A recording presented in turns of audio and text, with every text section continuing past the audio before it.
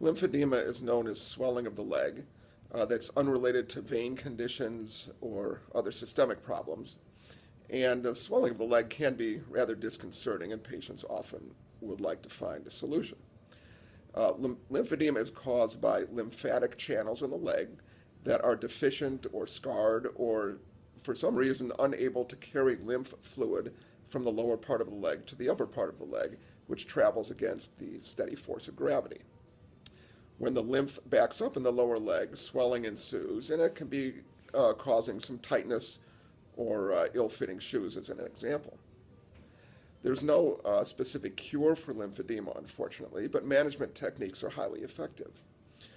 Several that are often used are use of support hose, maintaining a steady level of physical activity, maintaining a rather reasonable body weight, and if symptoms are bothersome enough, seeking referral with physical therapy, where the therapists can do manual lymphatic drainage, which is a sort of massage therapy, propelling the lymph fluid from the deeper tissues in the lower leg up the leg into the systemic circulation.